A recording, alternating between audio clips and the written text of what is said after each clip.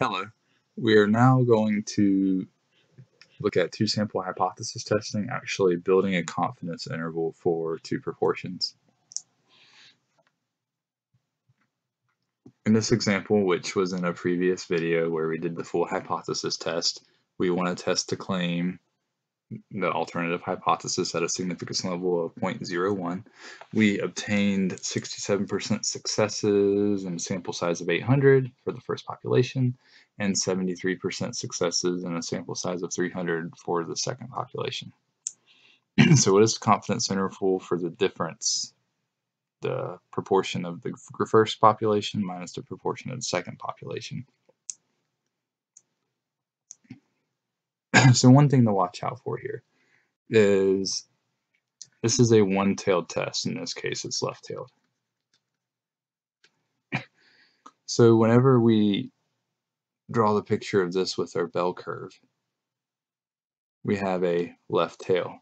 And we know that the area of that left tail is alpha, or 0.01. Here's the deal. Anytime we can make a confidence intervals back when we learned them, we had tails on both sides of the bell curve. So you actually need to make sure you have two tails when you make a confidence interval. This tail on the right actually has area of alpha as well, 0.01. Left tail, right tail always had the same area. So alpha in this case is 0.01. So what does that leave for the area in the middle here where we're building the confidence interval? Well, it's actually 0.98. It's 1 minus alpha twice. So here's the general rule. First, for a two-tailed test, your confidence level is always equal to 1 minus alpha. For a one-tailed test, though, which is what's happening here, your confidence level is 1 minus 2 times alpha.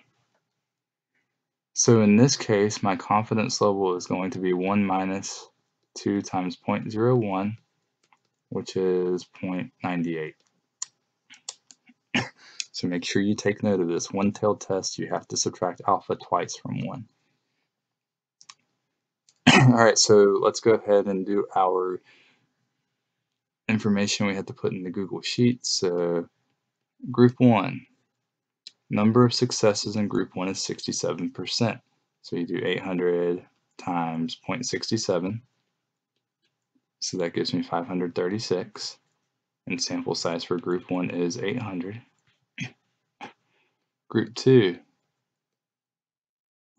you get number of successes is 300 times 73%, which is going to give you 219. Sample size for group 2 is going to be 300. This is what you put into Google Sheets to calculate your confidence interval. In Google Sheets, you will go to the Data List tab, to proportion confidence level p-value region.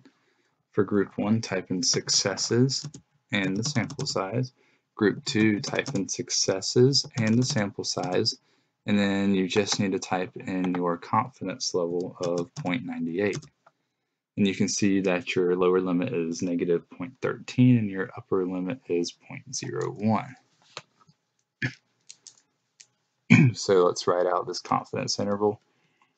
So the difference of the two proportions, the lower limit is negative 0.13 and the upper limit is 0.01. So what does this mean? Well, it means that with confidence level 98%, the difference between the population proportions of the two groups is between negative 0.13 and 0.01. So that's all I have for you. Thank you for watching.